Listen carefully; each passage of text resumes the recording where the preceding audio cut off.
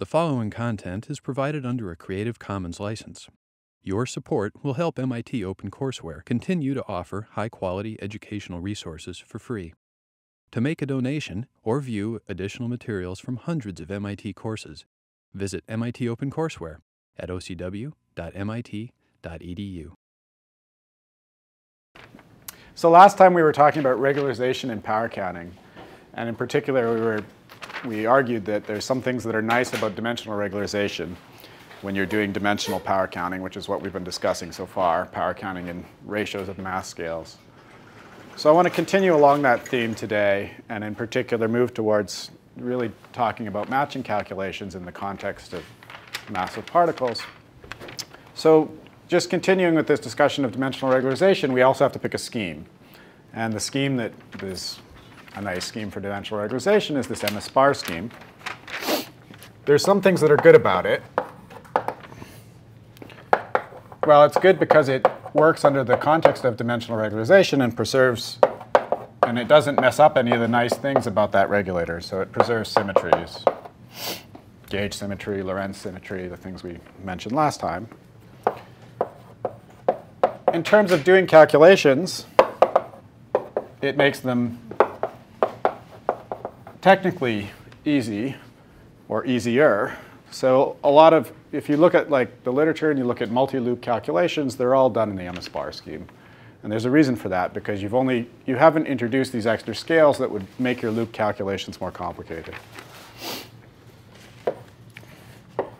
And finally, in the context of our discussion,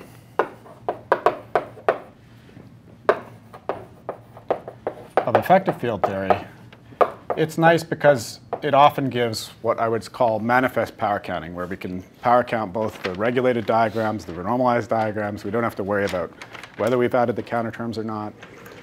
We can just do power counting. So if there's some good, there should be some bad. So what's the bad? Nothing is free in life. So one thing that we kind of lose with dimensional regularization is the physical picture.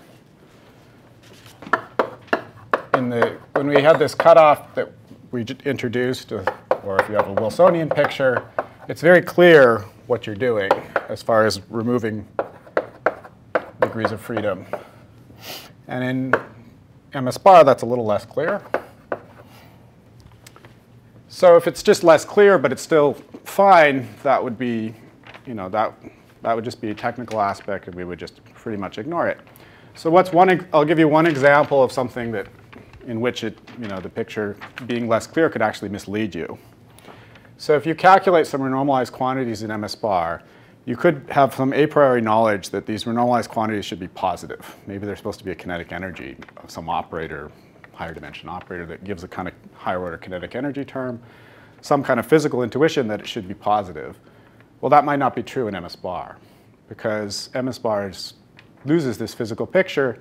You're removing just the 1 over epsilons. You're not really having any control over the constants, or the constants are kind of predefined. If those constants are kind of too negative, then you can end up with renormalized matrix elements in MSbar that could be negative, even though your physical intuition tells you they should be positive.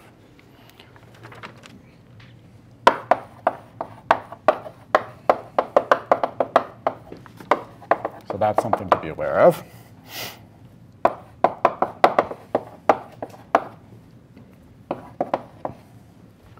Where a physical picture could guide you and tell you what to expect, but you might lose that by using MSbar.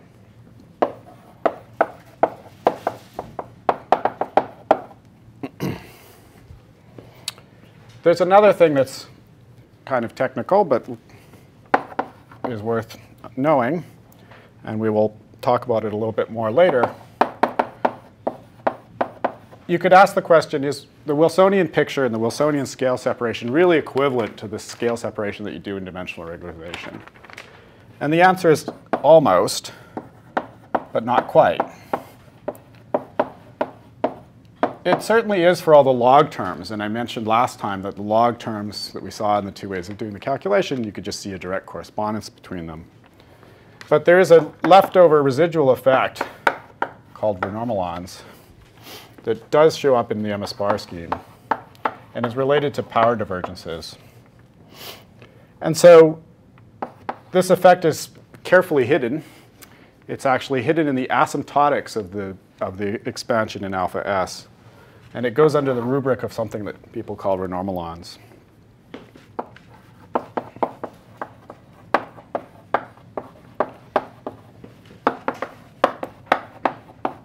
So there is a leftover physical effect from kind of having the freedom to drop all the power divergent terms. But it carefully hides itself in a strange place in the gauge theory.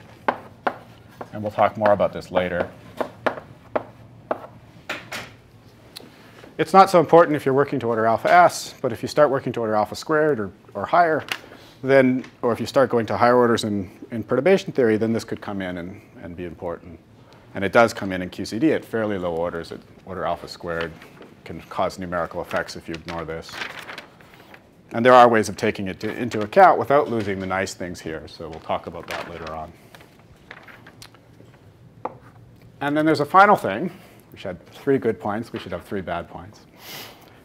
The final thing we'll deal with right now, and that is the fact that MSbar does not satisfy something that's a theorem called the decoupling theorem.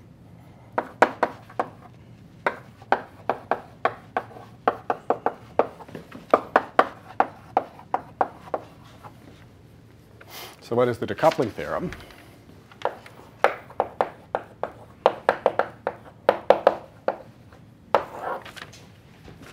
So this goes back to Appelquist and Carzone, and it says the following. So you're thinking about an effective field theory. You're thinking about deriving a low-energy effective field theory by integrating out some massive particle. And the decoupling theorem says that if the remaining low-energy theory is renormalizable,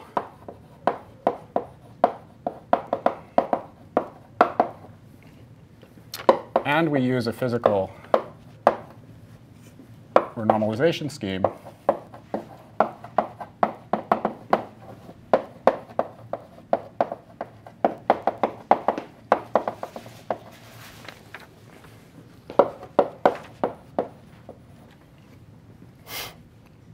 then you kind of get what you expect, that all the effects of the heavy particles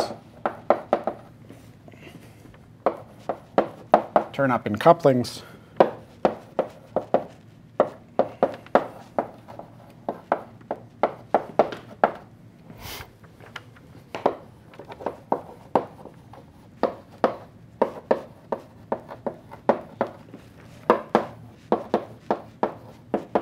Or effects that are suppressed. So this seems very physical from what we've described about what effective field theories do. So in that sense, I'm not going to try to prove it to you or anything, but there is this caveat that you need to use a physical renormalization scheme, of which MSbar is not one. So we decided that we liked MSbar, but then we found some problems. And this problem here, this last problem, we're going to deal with right away. So MSbar is not physical. And hence, it doesn't satisfy this theorem. It's mass independent, and that is something that we like, but it also is causing exactly this problem.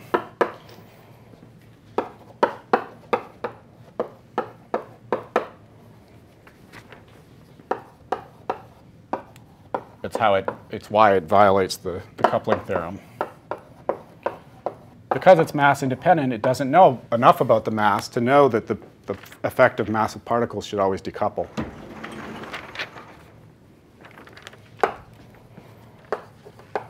So in MSbar, what you have to do is you have to implement that decoupling by hand.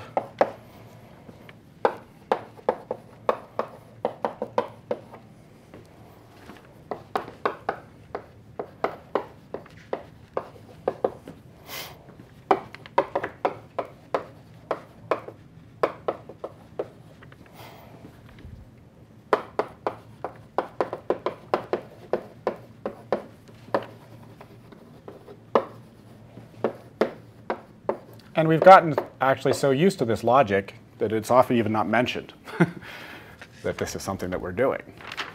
So go over that a bit. So I'll just go over this in the context of a particular example, which is the most common example, which is QCD with massive particles in MSbar. And I'll show you how it works. So QCD has a beta function of the renormalized coupling, mu d by d mu of g of mu. And just to establish some notation, I'm going to remind you of some facts that you've seen before.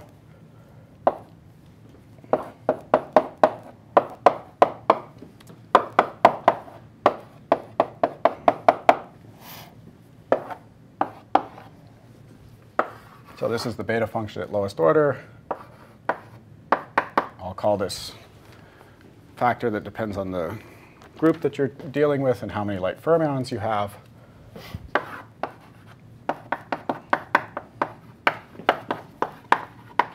I'll call it B0. And this is less than 0, and this is only the first order term in a series, but it'll be enough for our discussion right now. So there's g to the 5th terms, et cetera. That's the beta function for g. We can also think about using, since g likes to come squared, we can switch to alpha. QCD is asymptotically free. When we solve this equation for alpha,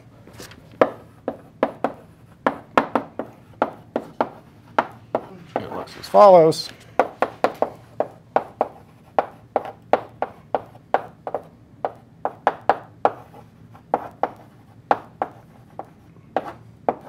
And the coupling constant decreases as you go to higher energy.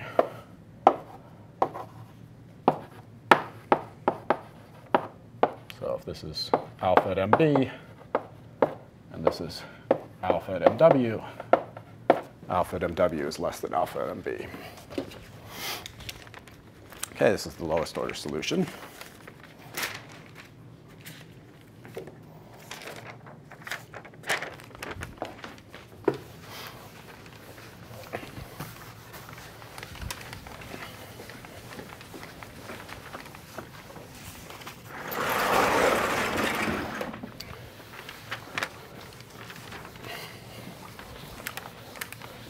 So just a little bit more in the way of setting the stage. You can also associate to this solution here an intrinsic mass scale, dimensional transmutation.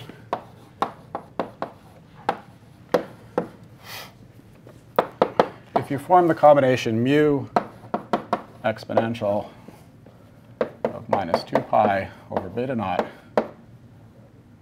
b naught, alpha of mu,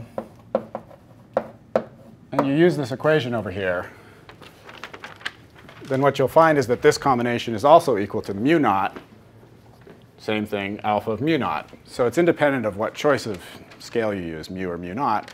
Therefore, you define it to be a constant, and that constant is called lambda QCD. Once you do that, you can also just take this equation and write it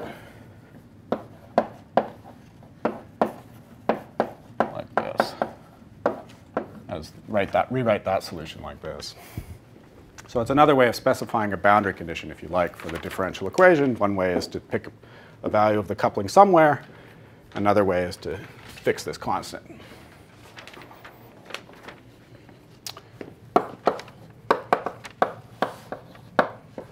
So this guy's independent of mu, as I said, and it's the scale where QCD becomes non-perturbative.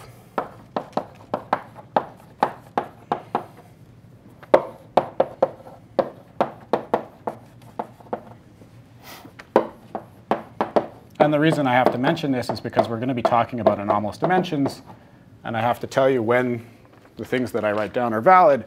And it's all going to be valid as long as we're not near this scale, because if we're near this scale, the coupling gets too large for us to do the perturbation theory that we're doing when we calculate anomalous dimensions.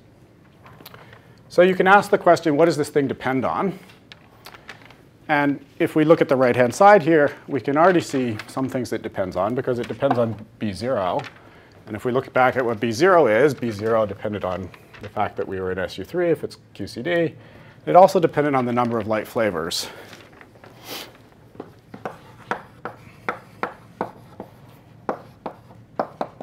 So this scale that you fix here, well, it depends on the order of the loop expansion. We wrote down a formula that was valid at first order, but we could extend that formula to higher orders as well. And the formula would change and the value would change if we went to higher orders.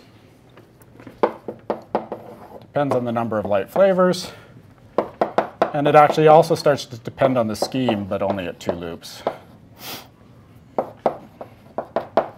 So it'll depend on MSbar versus MS, for example, but only beyond 2 loops. Now, the issue with this is that a priori, nothing tells us whether if you have a top quark or an up quark or a bottom quark.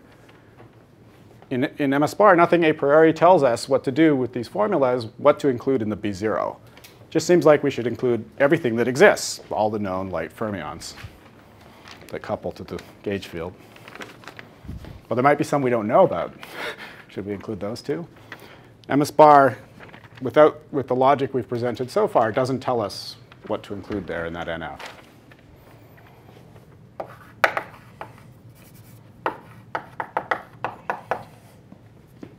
So let me phrase it this way. That the top quark and the up quark, which have very different masses, both contribute to B0. And it seems like they do that for any mu. Even if I'm at a very low energy scale and the top is very heavy, MSbar is not smart enough to decouple the top quark. If you were to work in a physical scheme, then this decoupling theorem guarantees that actually that the top quark would decouple, and it would drop out of the beta function in that scheme. But in this MSbar scheme, it doesn't happen. So the solution to this is to build back in the thing that happened in the physical schemes into our MSbar scheme. And we do that by implementing the decoupling by hand.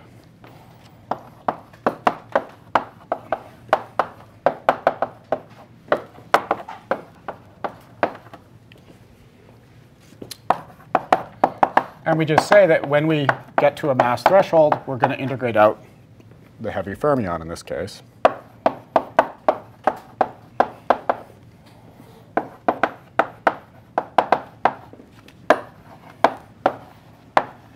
So at some scale of order the mass of that fermion, we're going to integrate out the heavy fermion.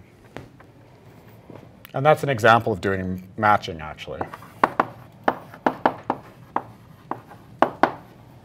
You're moving from one theory to another because you're changing the field content. You're removing some fields, and that's an example of doing matching. So what this means is that we'll define different B0s depending on what scale we're at.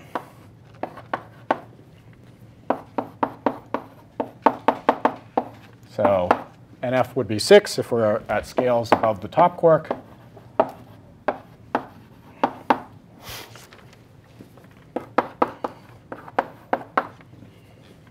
But then we drop NF down to 5 once we're below the top quark mass,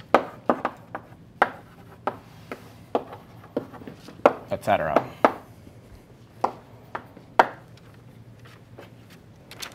So it's a discrete jump in what the B0 is.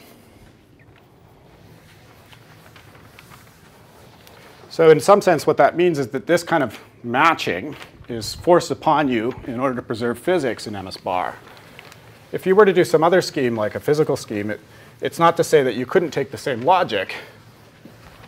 You could do matching to integrate out heavy particles in those schemes as well. And in fact, sometimes people have. But in MSbar, it's really forced upon you. There's no way out, because you otherwise wouldn't get the physics right.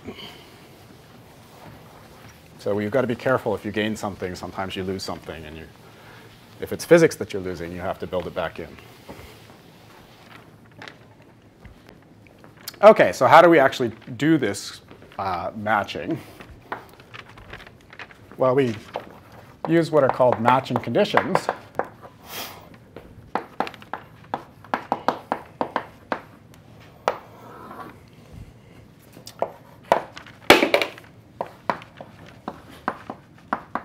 So what is a matching condition?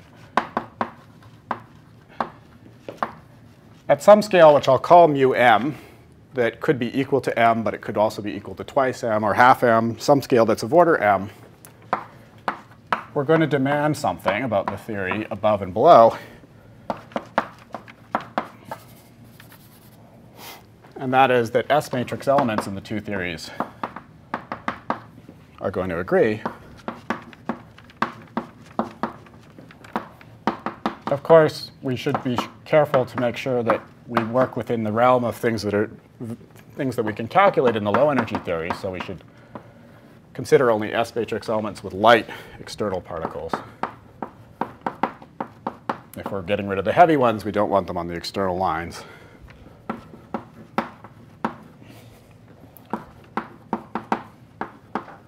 So the basic idea is that we set up matching conditions, which are conditions that say that S matrix elements should agree between theories 1 and 2, what we called theories 1 and 2 last time.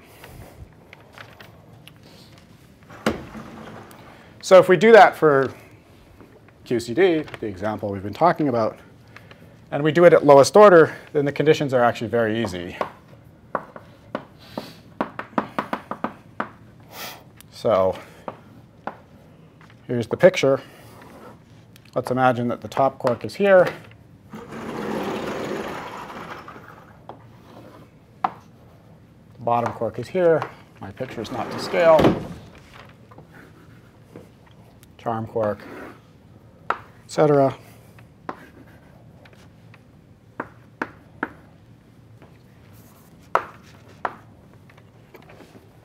Then what we do when we want to say that the theory above and below, that threshold is the same, if we just match QCD above and below, it just is a continuity condition on alpha. So let me write it down at this scale. So here we would have alpha 6. Alpha depends on the number of flavors. Here we'd have alpha 5, a different definition of the coupling, a different number of active flavors, a different value of B0.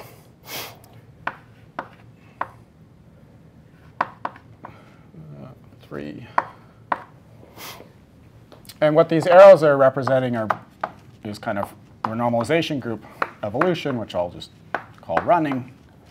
And then what the lines are representing is doing some matching. So every time we reach a threshold, we do a matching, we switch the field content, and we get a new effective field theory with a new coupling constant. So the coupling just depends on what theory content we have. And the matching condition is, say at this B quark scale, that alpha S at 5, at some scale that's of order MB, is equal to alpha S at 4. That's the leading order matching condition here. And similarly, same condition at all scales. And this mu B, just to be clear, is something that's of order MB, could be equal to MB, could be equal to MB over 2, could be twice MB, and sometimes people use these different choices to get uncertainties. OK, so it seems fairly straightforward, just continuity of the coupling. But that has some caveats, but go ahead and ask your question. Yeah, so how do you know that that's the physical observable that you care about? So what if I was trying to measure the derivative of confidence? So this is the, yeah, so if you're going, so you have to think about it as not the derivative of alpha S, but you have to think about it as an S matrix element, something 2 to 2 scattering, right? If you do 2 to 2 scattering, then it's just going to be proportional to alpha and mu. But the mu dependence in your leading order prediction is not really fixed. You need to go to higher order to do that. So if you're just ensuring continuity at leading order of S matrix elements, then this is all you need. And if you want to construct something that's like a derivative of alpha, you have to think of the derivatives of the S matrix. But you can't take derivatives of mu because that's a higher order question. So this is all you need at leading order. Okay, so maybe my derivative example is bad, but did you necessarily know that alpha S is the only? So you, in general, right. But I don't necessarily know that. Yeah, no, in general you have to, this is like one particular example. In general, you have to ensure continuity of all S matrix elements. And that will, in this case, will give you conditions also on what's happening with masses and stuff. So that it's all the parameters of the theory. There should be conditions for all of them. So I guess these words seem more complicated than just like asking for continuity of some, differential equation. Yeah. Does it ever boil down to anything? Do you ever have to do anything more complicated than just like? I'm just about, yeah. So change the beta function and post continuity and. It's really not complicated. Just continuity of S matrix elements, but you have to just know that it's S matrix elements and not the Lagrangian, because those are two different things. So let me give you an example why it's not the Lagrangian. So this kind of thing seems simple, right? Just says, well, the Lagrangian's continuous, the alpha, the G that appears in the Lagrangian is continuous, but that's not true once you go to higher orders. Okay, that's only a leading order statement. If I write down the analog of this condition at higher orders, it looks as follows.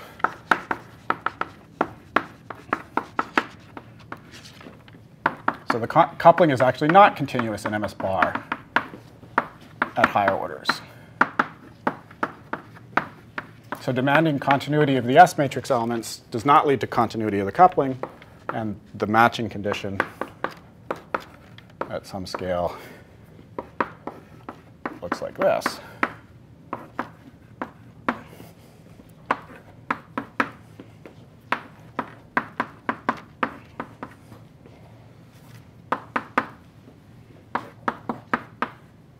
So the words are carefully crafted to be correct. And they sound a little more complicated than they need to be because I want them to be correct even if I were to do matching at higher orders in perturbation theory.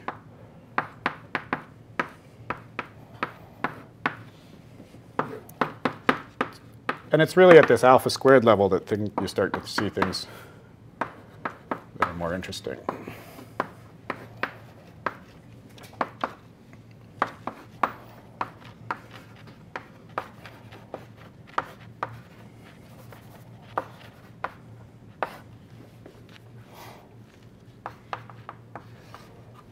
Okay, so now we've gone 2 orders beyond what I just told you before.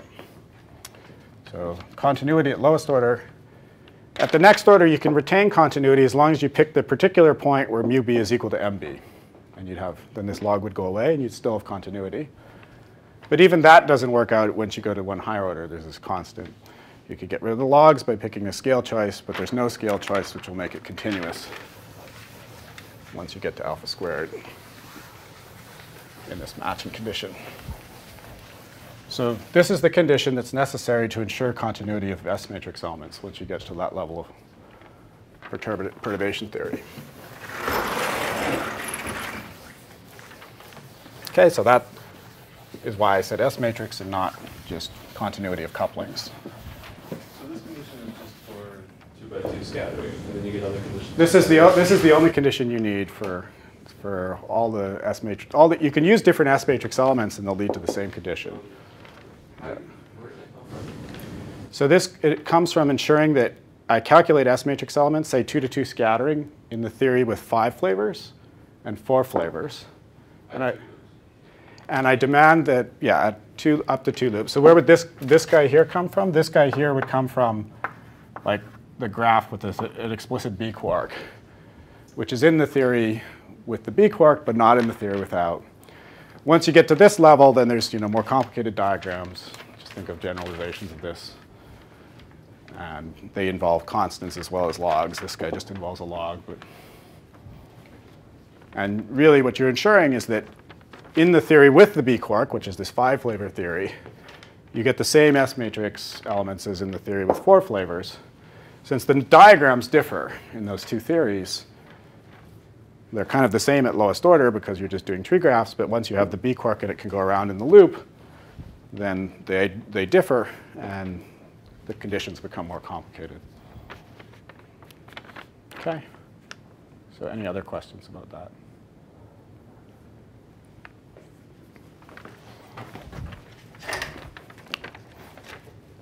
Okay, so one other thing that we see from this is related to these logarithms.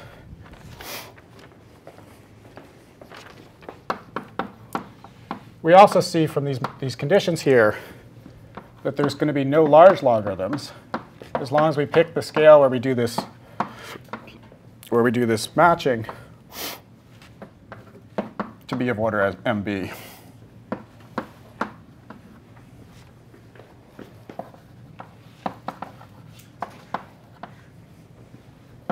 So you don't want to pick mu to be the gut scale or something. You want to pick it to be some scale. So mu is equal to mu b, which is of order MB. Because you don't want, for example, to make this log so large that it starts to overcome the coupling. You want this to really be a perturbative thing, so it makes sense to think about this, and then this is a correction, and that's another correction. Okay, so the general procedure is the same idea. So if I just kind of adopt a more general procedure for massive particles, adopt a more general notation.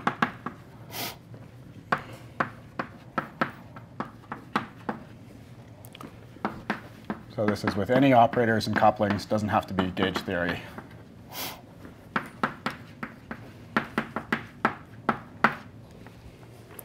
And if we have a hierarchy of particles,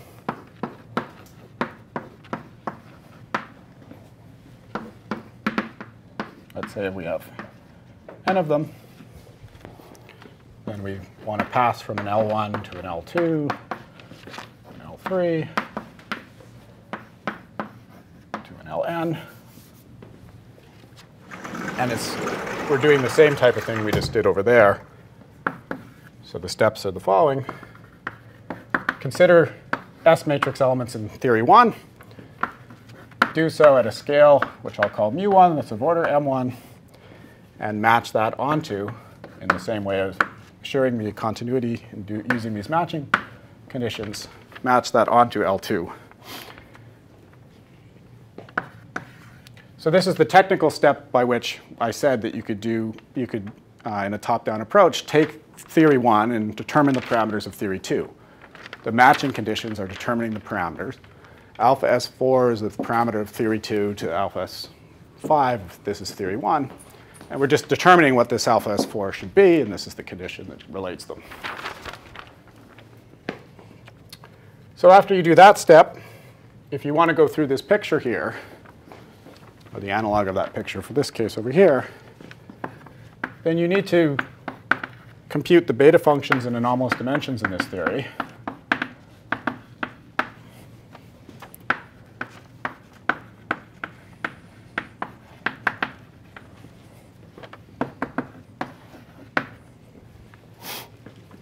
So it's the theory that doesn't have particle 1. And then you evolve / run the couplings down, which just means using the evolution equation for the couplings, whatever they may be. So we had the evolution equation for alpha S a minute ago on the board. And I would just use that to go from a scale of order MB down to a scale of order MC.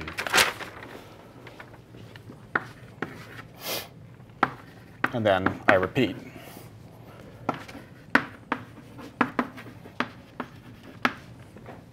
And this is the general kind of paradigm of matching and running that you hear about in effective theory all the time.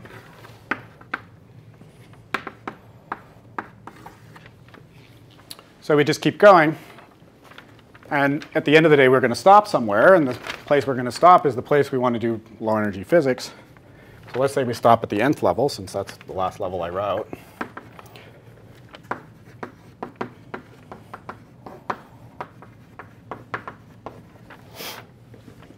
So if you're interested in dynamics at that scale, that's where you stop.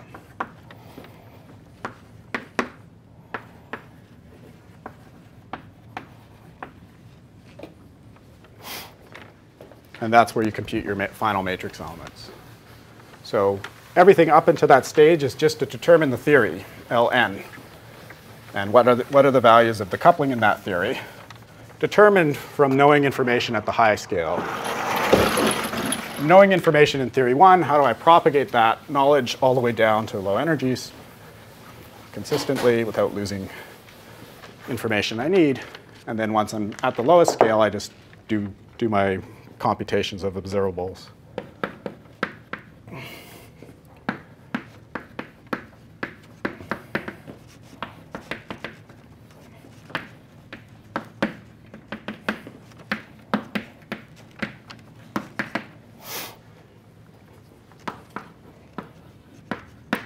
Okay. Yeah. Sure. You mentioned at the scale where the particle sits there. I'm still a bit confused because if we are in the full theory, then say to scattering at that mass scale, isn't there any like a severe say resonance effect, and then you want to match that to a theory without the particle? I thought we should match. So there's no resonance effect, and the reason is because the momentum on the external lines that you're taking, you're thinking of it as small, right? The scale is chosen to be the mass of the particle, the cutoff, mu, the soft cutoff, but not the momentum of the particles. Yeah. Good question. Any other questions? OK. So we're not really done talking about subtleties here. And we're not really done talking about sort of some of the key ideas that come into these calculations. I've given you a very simple example of just the coupling, but it's a little bit too simple. So I want to do something a little more sophisticated, but still fairly simple and widely used.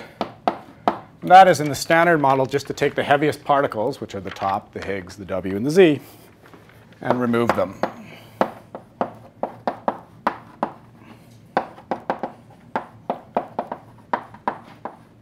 So we'll spend a bit of time talking about what happens when you do that. That's not the only thing you could do. And in particular, before people knew how heavy the Higgs was, you could think of other possibilities. And before people knew how heavy the top was, people did think of other possibilities. This is actually a reasonable thing to do, though. So let me give you one example of another possibility. Well, you could say the top is heavier than the W and the Z, so why don't I do the top first? And then I'll just follow your diagram over there, or we erased it, but it'll follow the picture, and then I'll do some running in the theory without the top quark, and then I'll get down to the W and the Z scales. Then I'll remove the W and the Z. OK, that would be a valid thing to do. But it introduces complications that are actually not worth the effort. And the benefit is actually not that great, so I want to emphasize that. When should you think of things as being comparably heavy versus when should you think of things being hierarchically heavy? Well, one complication of removing the top quark is that it breaks SU2 cross U1 gauge invariance, because the top quark was in a doublet with the B, and you're trying to keep the B and remove the top, which doesn't sound good. You're trying to keep the gauge particles, the W and the Z, in your theory, so you should still have that gauge symmetry, even if it's spontaneously broken. But you're trying to remove one member of a doublet. And that leads to Wess-Zumino terms that you'd have to include in the effective theory, so you can deal with it. And it's just a little bit annoying. But, it's something you can deal with. The real crux of the matter is that if you compare mz over m top, or mw over m top, that's about a half. So if you think about what you're expanding in when you take external particles that have momentum of order mz, integrate out particles of order mt, you're expanding in a half, which is not such a great expansion parameter. Usually in effective field theory, we want to expand in something that's at least a third, hopefully a quarter. And a tenth if you really want to have a good expansion. So half is not really that good. So that's the real reason not to do it.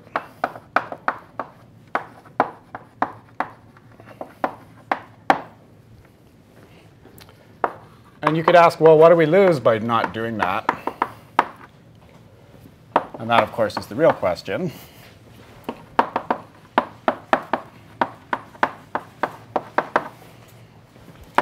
Well, you miss some running, right? Because you don't have a theory that has no top quark but still has the W and the Z, and that theory could have anomalous dimensions, and you'd miss any running in that theory. You're kind of collapsing two of the lines in my picture with the arrow between. You're collapsing them down to just a single line. So you're missing the running that would go between MT to MW. Well, of course, that's not a very big hierarchy, and it's logs of 2, and that's why we don't care that much. What it boils down to is that you're treating alpha S of MW, and if we want to be generous, we can say it's MW squared over M top squared, so they're logs of 4, that you're treating this perturbatively.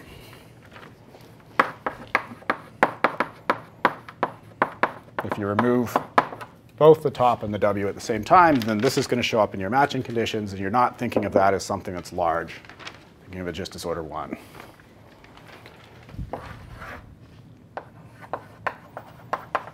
Okay, so that's the cost, which is not a big cost. Especially when you say that the cost of going the other way would be expanding in a half. Better to take the cost in the logarithms than in the expansion in the half. Okay, so that's a general kind of rule that if you're thinking about removing massive particles, you should ask how close are they to each other? Should I integrate out a slew of them at the same time or one at a time? And that'll depend on exactly the scales in the problem. And it means you're organizing the theory differently if you do the two different approaches. All right, so we'll do an example of this.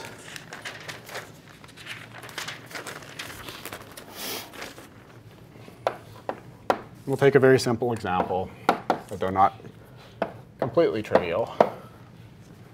So just B quarks changing to charm quarks, U bar and D.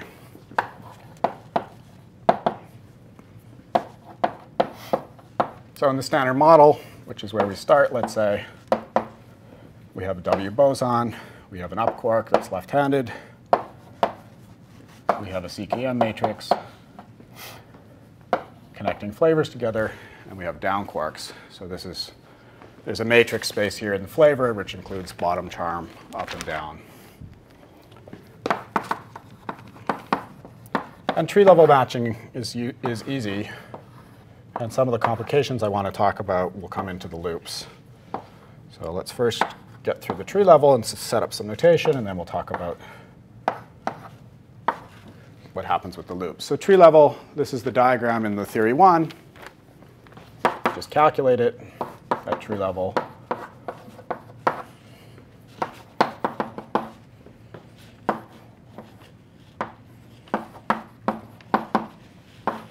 W propagator, unitary gauge.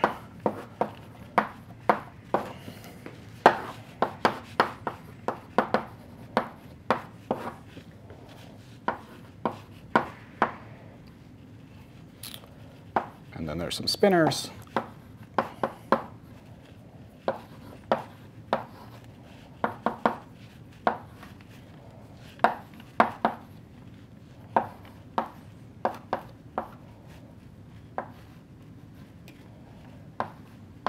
So we have an anti-quark, so we have a V spinner for the anti-quark. It's an up. Everything else is a U spinner. I've put in explicitly the P lefts to denote the fact that it's left-handed. So there's some momentum in this diagram, which is the momentum transfer, which is the B momentum minus the C momentum in a kind of obvious notation. And of course, by momentum conservation, that's also the D momentum plus the U momentum. And that's the momentum that's going through the propagator. We're going to count momenta as being of order masses.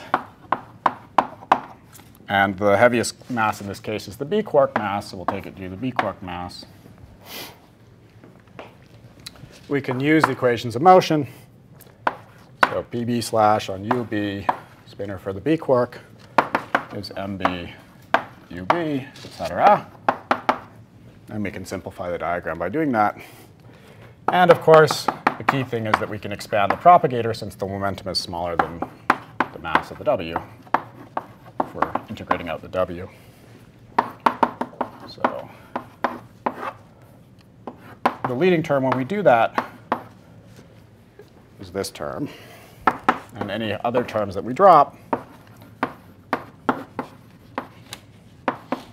are down by that much. So for example, this term here, we've just said that the k's are of order mb, so it's down. And then we could drop the k squared here relative to mw squared, so we just have that.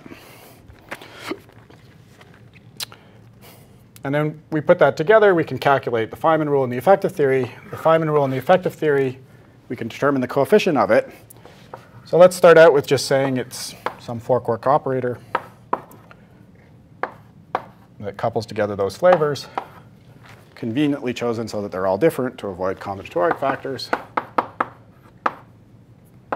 And in some conventional normalization for this Wilson coefficient, we call it GF, which is for Fermi. And the Feynman rule would again give spinners, and the same spinners as before. We have the same Lagrangians for these light quarks. Haven't changed anything about that. We're just removing the heavy particle. And it's conventional also to pull out the CKM factors so that. OK, so if you like, you could say that there's a coefficient here, and that coefficient's been fixed to be 1. And what this G Fermi is then would just be the leftover factors of the gauge coupling and the mass of the W. And that's the usual convention.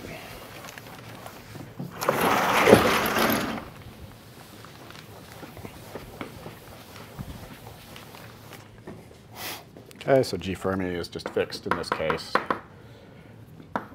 Not as the thing that is going to get corrected at higher orders in QCD, but would get corrected at higher orders in Electroweak if you like. And then you sort of put in the QCD corrections into some other coefficient that we can call C, and we'll just say that it's 1 at the level of this. Then this line agrees with the expansion of that line, and that's the matching of something that's measurable, which is this 4-point function.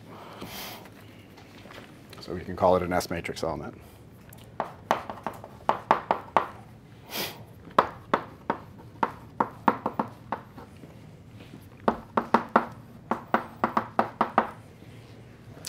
So this theory is very popular. It's called the Electroweak Hamiltonian. It's used all over the place. And it involves more than just doing what I did because I chose a particular set of flavors for a particular channel, and you have to do it for the whole, for all sorts of other channels as well. So we'll study some aspects of this theory. We won't study every possible aspect. I've given you a handout that studies a lot more. It's 250 pages long. I'm not asking you to even read all of that. I've pointed you at some pages of that in the reading which are relevant to the discussion we're having here. If you really want to dig deeper, you can. So people often call this an Electroweak Hamiltonian, which is just minus the Lagrangian. So then that's 4GF over root 2. And as a Hamiltonian, we write fields instead of spinners. So we have this 4-quark operator. And we would have determined the Hamiltonian from tree-level matching from what we've done. And this would be the result.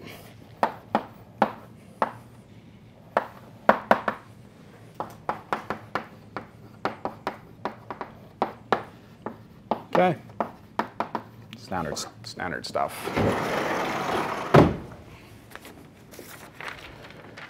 How do we want to go further than that?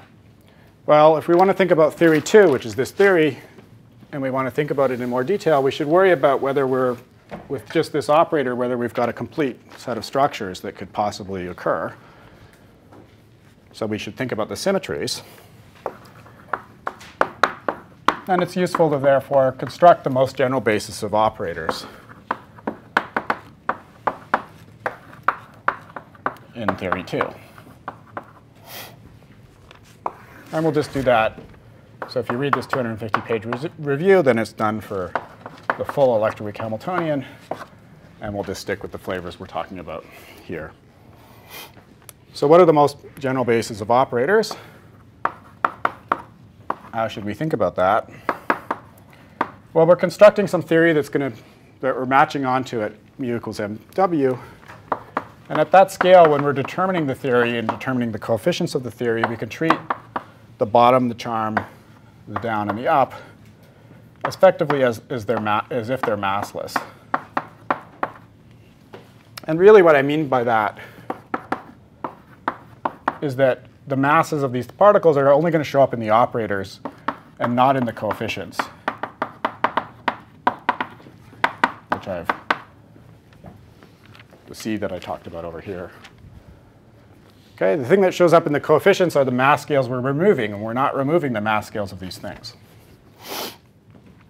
So that means if we can think of them as massless, that we can think about the matching in terms of using something like chirality.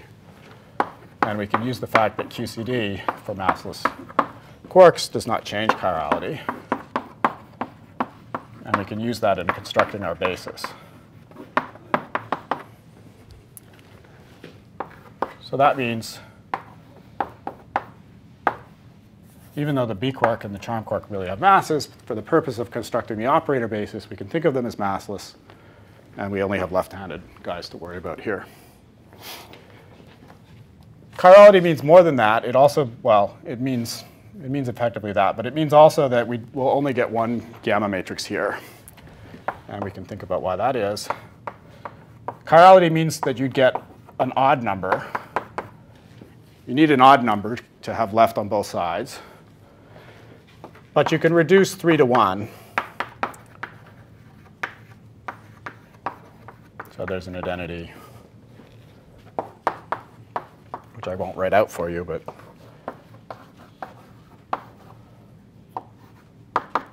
you can reduce 3 back down to 1. So any higher odd number can be reduced back down to 1. So once we use chirality and that fact, then we have a fairly restricted basis. In terms of Dirac structures.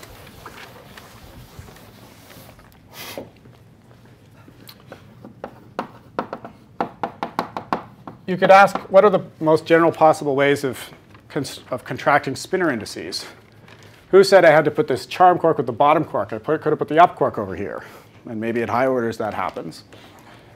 Well, at high orders you could think about that happening, but you can always get back to the form that I wrote over there using this, what's called the spin fiords.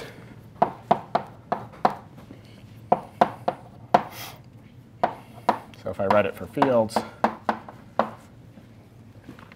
it means that there's an identity that I can rearrange this guy the other way, and so these are equivalent operators.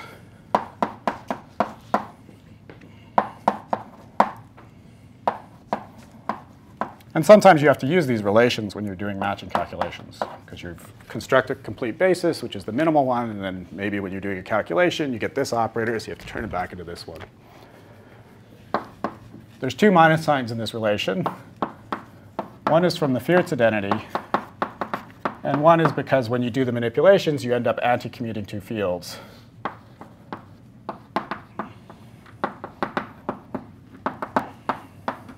So from the statistics. So if you were to use the same relation for spinors, then there would be 1 less minus sign, something to be careful about. So what this tells you, once you put that information together, is that you know that you can write the operators this way, and you also know that this gamma, capital gamma, has that gamma UP left form in terms of the Dirac structure. So the only really thing that can happen is color. And you can contract the color of these 3s.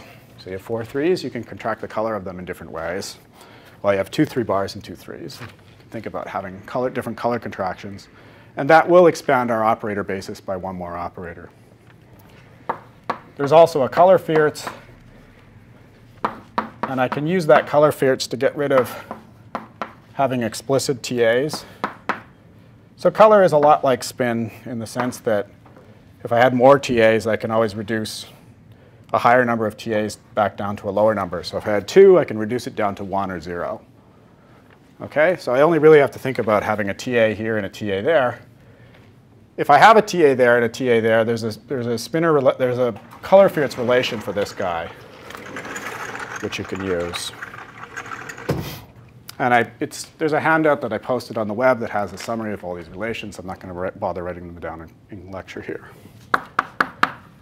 So once I take that into account, then there ends up being 2 operators. And if I were to write them in a kind of renormalized notation, where I introduce the scale mu, then I would write them as follows. Let's call them O1 and O2. And the difference between O1 and O2 is just simply color. So in O1, the color index alpha is contracted between charm and bottom and down and up.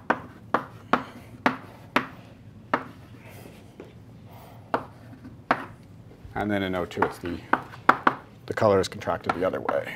So I don't write explicit TAs, but I do have to consider the other possible way of contracting the indices.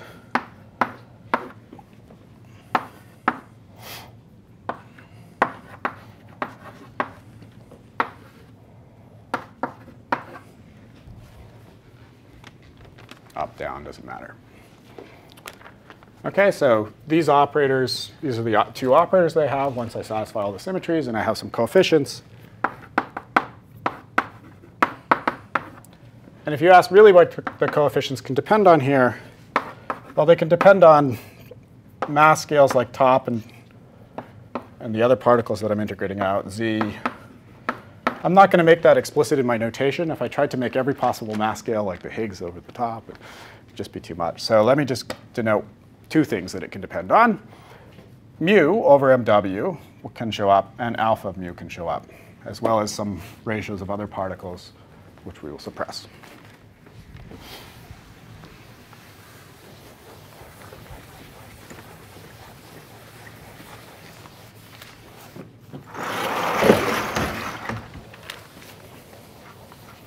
So then what tree-level matching is saying is that you got one of these operators and you didn't get the other one. So it says that at tree level, what we did before, let's just say we do matching at mu equals MW, and C1 at 1, which is mu over MW equals 1, and alpha at MW is 1. And then corrections to that would be suppressed, no large logs, just by alpha. And C2 of 1 alpha of MW is 0 plus something of this order. So that's what we've determined by doing our tree-level matching. Now, when we did our tree-level matching, we did something. We used external states which were quarks. We matched up the S-matrix elements in that way.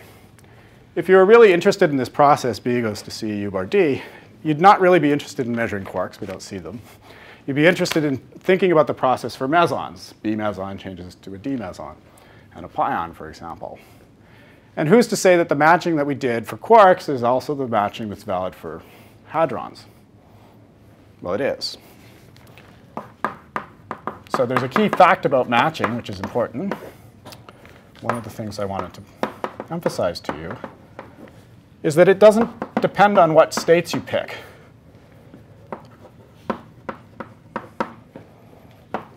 It's independent of the choice of states, and it's independent of the IR regulators that you pick.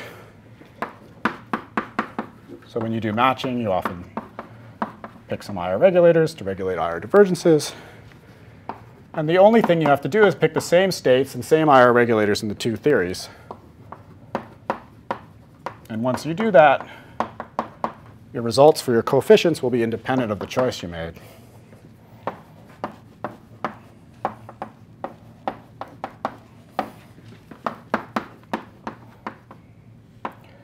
So this is intuitively something I think that's, once you think about it, fairly obvious.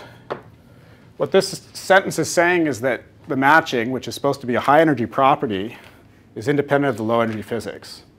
The choice of the states and the choice of IR regulators, that's parameterizing something about low energy physics.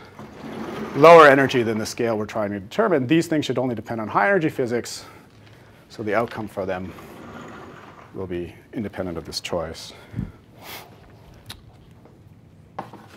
So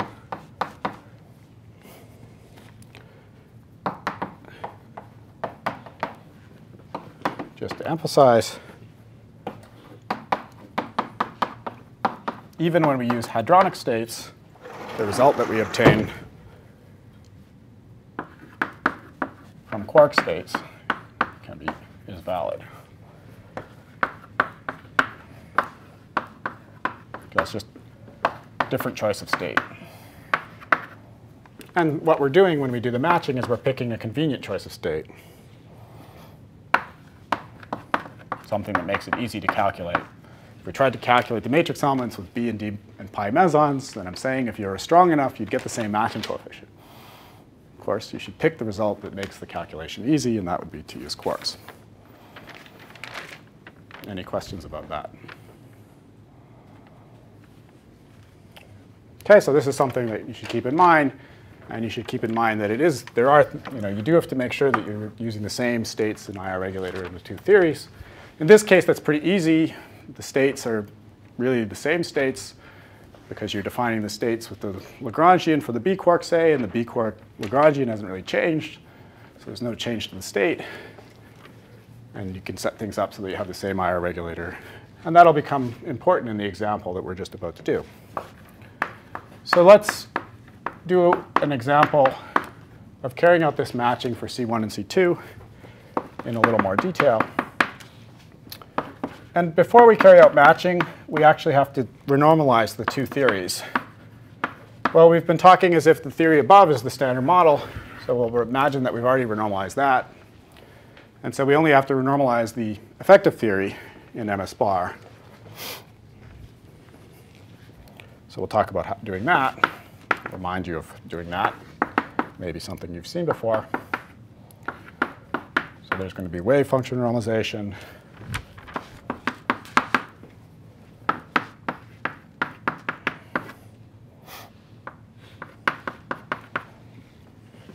CF is 4/3. I'm going to leave out the prefactor, this prefactor. It's always going to be there. I'm going to stop writing it and start just focusing on the thing in square brackets here. We'll do calculations with Feynman gauge. I'm not going to really do the calculations. I'm just going to quote results to you. And in order to simplify what we have to write down,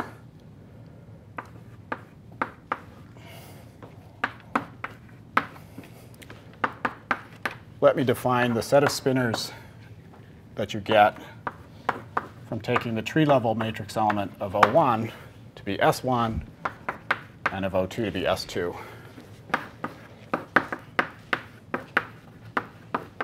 So this is just the spinors that we wrote down before for the case of S1, exactly what we had before. And then for S2, just a slightly different contraction of color indices.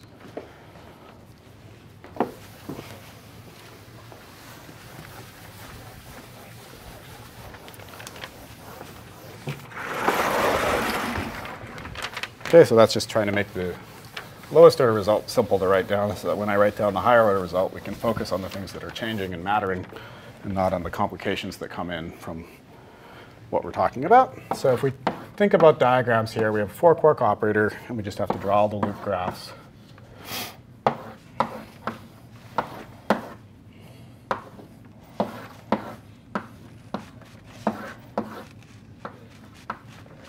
Right? We have to regulate them in some way, because they are IR divergent. So let's regulate them with, if we really want to talk about the matching, which is what I really want to do eventually, we should regulate them in some way. And so let's regulate them with off-shell momenta on the external lines. And I'll take it to be a common off-shell momenta, P. And I'll just set the masses of the external lines to 0, since they're not going to matter. OK, so then what does it look like? So the matrix element of O1, the 0 means bare, is going to have divergences, and it has the following structure.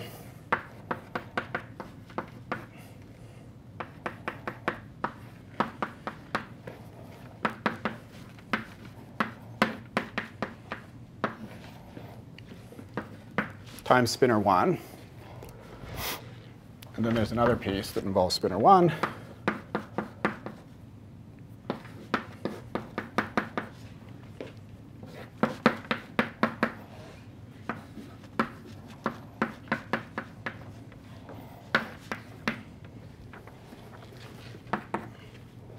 And then there's a piece that involves spinner 2 that shows up in from these loop graphs. So even though we're calculating the bare matrix element of operator 1, the spinner combination 2 shows up because this is supposed to be a gluon. And the gluon moves the color around.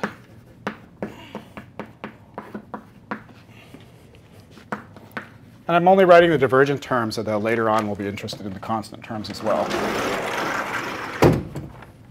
So the dots are the constant terms underneath the logarithms. And all these little round brackets have constant terms in them. Part of the reason for introducing the basis in the way I did is that when I want to quote you the result for O2, it's the same, just switching 1 and 2.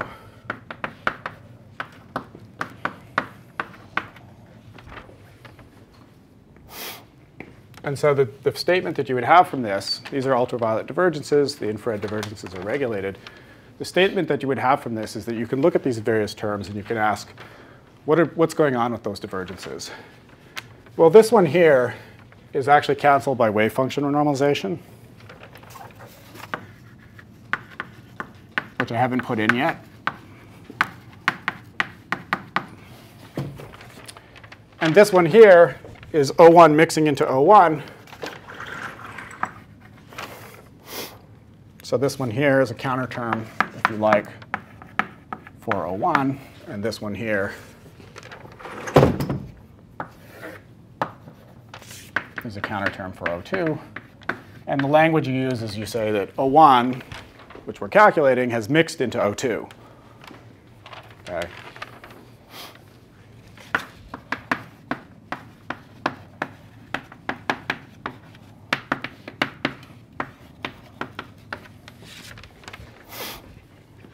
So there's two different methods where we could use to carry out the renormalization here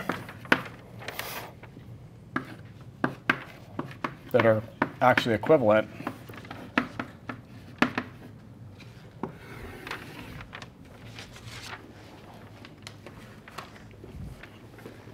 So method 1 is called composite operator renormalization.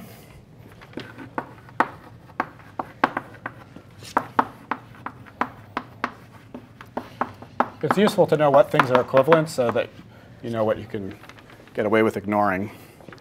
So what is composite operator renormalization? Well, you think about having a bare operator, and you need to introduce some constants to renormalize. These are not related to wave function renormalization. It's actually operator renormalization. You have multiple fields at the same space-time point. You need additional renormalization constants. That's what these Z's are. When you go to take the matrix element, you have to include the wave function renormalization as well. So the bare matrix element has a wave function renormalization as well as this Z. And this is the relation between the renormalized matrix element and the bare one. So this guy here is renormalized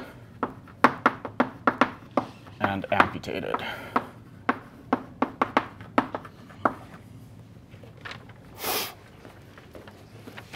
Okay, so that's the relation. You can calculate O0. That's what we were doing. We just calculated O0. We could remove Z psi, and I just told you if you remove Z psi, it's going to get rid of this. And then you use the remainder of the stuff to get Zij.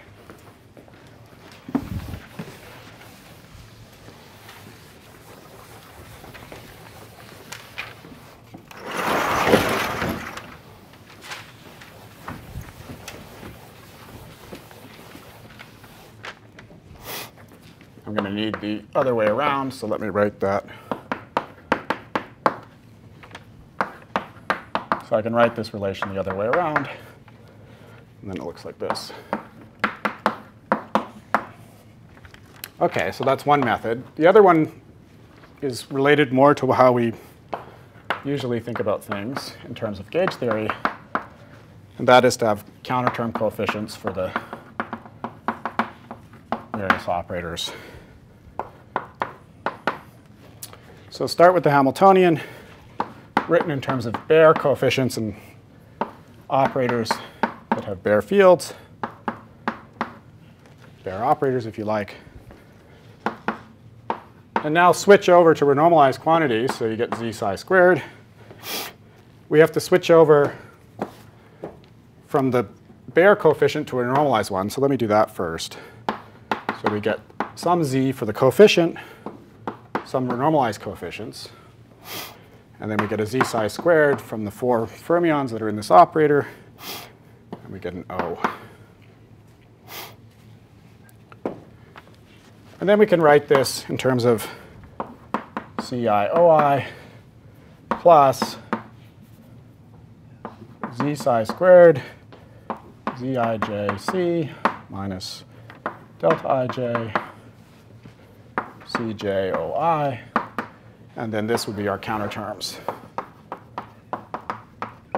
So we would stick in this guy. That operator we haven't renormalized. We haven't done our operator renormalization. We're not doing method 1. So the matrix elements here will still diverge, but we cancel them off with the counter terms. OK, so that's the logic of method 2. And once you do that, the divergences cancel between these two terms, and you're left, if you like, or even if you don't, with the coefficients times the operators, which are renormalized, both renormalized. OK, even renormalized separately.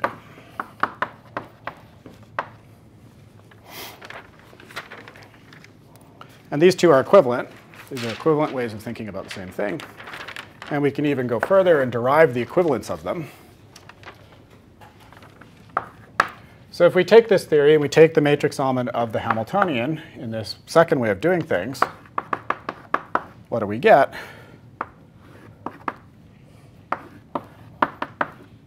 We get this. So even though it was OI, I said we haven't done operator renormalization, so we still have a divergences there.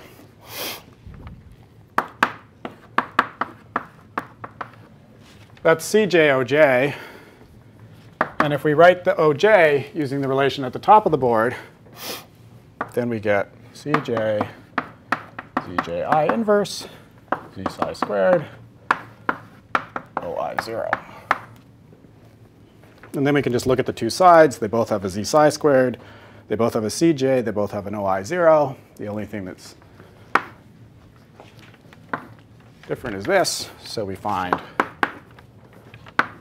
that Zij for the coefficient is the transpose of the inverse of the Z's for the operators. So that's a more definite way of saying the two would lead to the same results. And this is how you would actually get the relation between the two ways of doing it. So it's not completely trivial. You have to take the inverse and transpose. But it's the same information.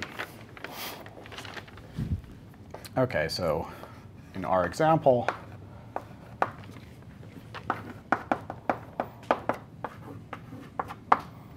the Z is a matrix. It starts out as the unit matrix. And in MSbar, we collect the divergences that are not canceled by wave function renormalization. And that gives us this little 2x2 matrix.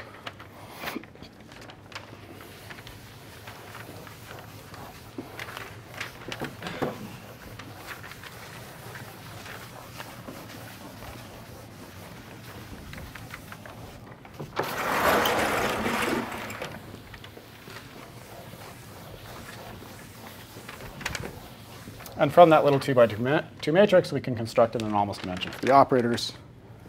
So let's do that.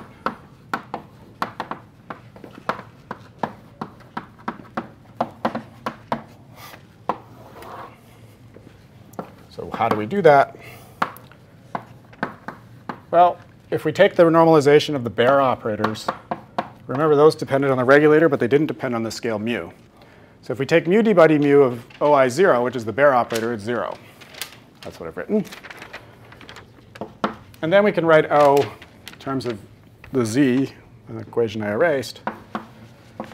And both z and the renormalized operator depend on the scale mu. And so that gives us this equation.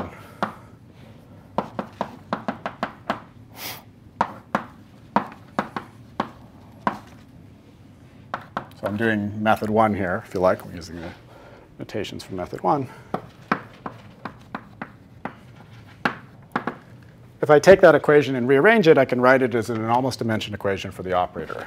It says mu d by d mu, which is one of the terms. I isolate this, and I move that over by taking an inverse of it.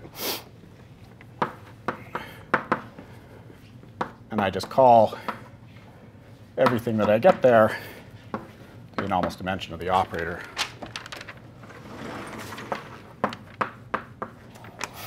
So gamma ji is all the other stuff, which is zjk inverse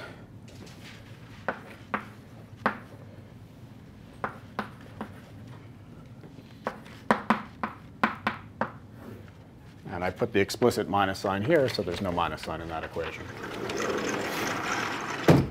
So the enormous dimension is determined by the z factors. And we determine the z factors, so we can stick this equation into that equation and get the enormous dimension.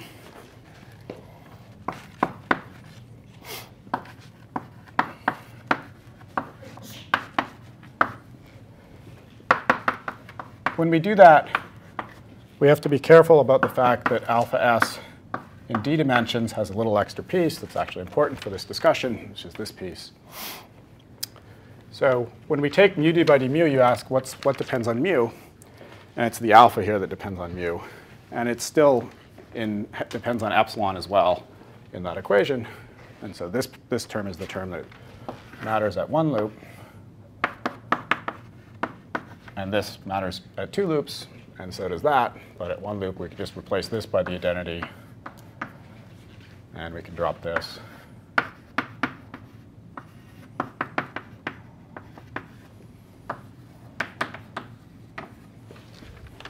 OK, put those things together. Enormous dimension, of course, is something that doesn't depend on epsilon. And it's, in this case, a 2 by 2 matrix.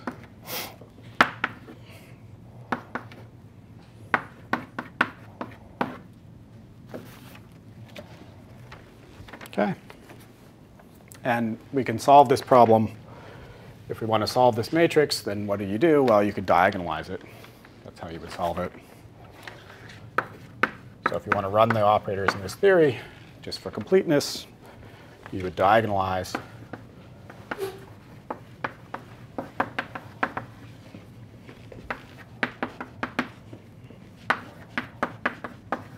by forming O1 plus or minus O2. Call the coefficients of those new operators C plus or minus in an obvious notation. And when you write down enormous dimension equations for these guys, there's no mixing anymore at 1 loop. In general, this is a procedure, if you do this diagonalization, that you have to carry out again when you get to 2 loops. It's not like the basis that you pick at 1 loop will be fine for 2 loops. We're not so lucky. But at 1 loop, this is a perfectly valid basis. The problem. And in a hopefully self-evident notation, I either take all pluses or all minuses.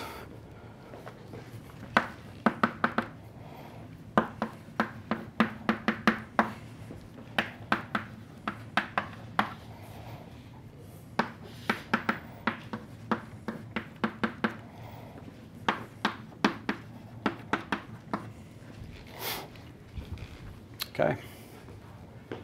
And if I write my Hamiltonian, I could write it in the original basis. And if I switch to the other basis, I'll set up my conventions so that it's simple. And that means I picked C plus or minus to be C1 plus or minus C2 over 2. Oops, thank you.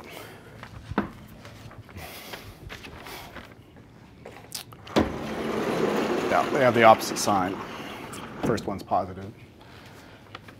Second one's negative. And in this new basis, tree-level matching, which is your boundary condition for your evolution,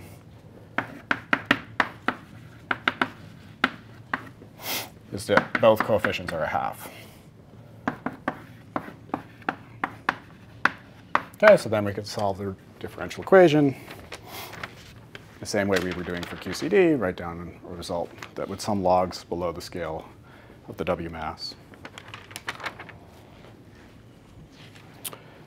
All right, so we'll continue along these lines next time.